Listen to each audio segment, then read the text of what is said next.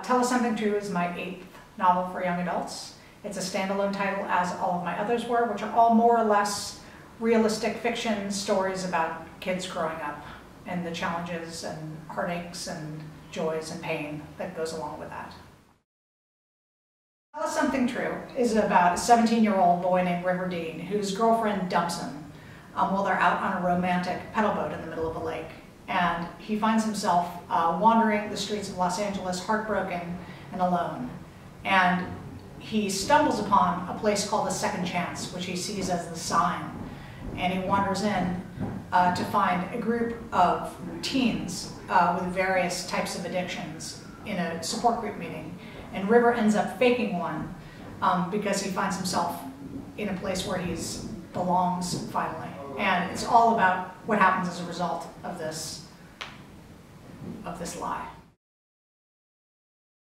Well, I'm not sure it was really a decision so much as when ideas come to you, they come to you. And the idea for the book came as I was walking around a lake and I saw two people in a boat, and I thought, oh, isn't that romantic? And then I thought, well, what if she's breaking up with him, right? And the whole idea came out of that. I don't know why romance is only about girl characters or female characters. If you've known boys, if you've ever loved a boy when you were 13 years old, I think you know that they can feel things as deeply and feel pain as catastrophically as girls can. So to me, this was the character I believed in, and this was the character I wanted to follow. I love how unafraid River is of his own feelings.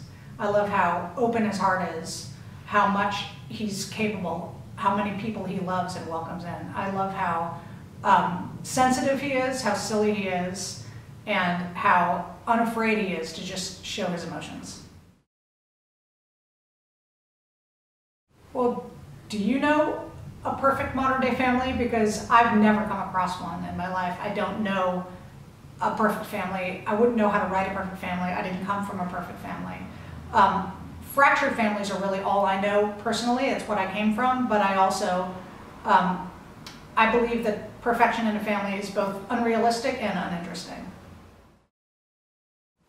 I don't really believe in epiphanies. I think most knowledge is pretty hard won. I think that's what happens with River. I mean, the story is really about all of the paths he has to take and all of the mistakes he has to make in order to come to true understanding, which I think is true of most of us. I wish knowledge came that way. I wish we woke up with it, with things being clear and us understanding the more complex parts of life, but usually it doesn't happen that way.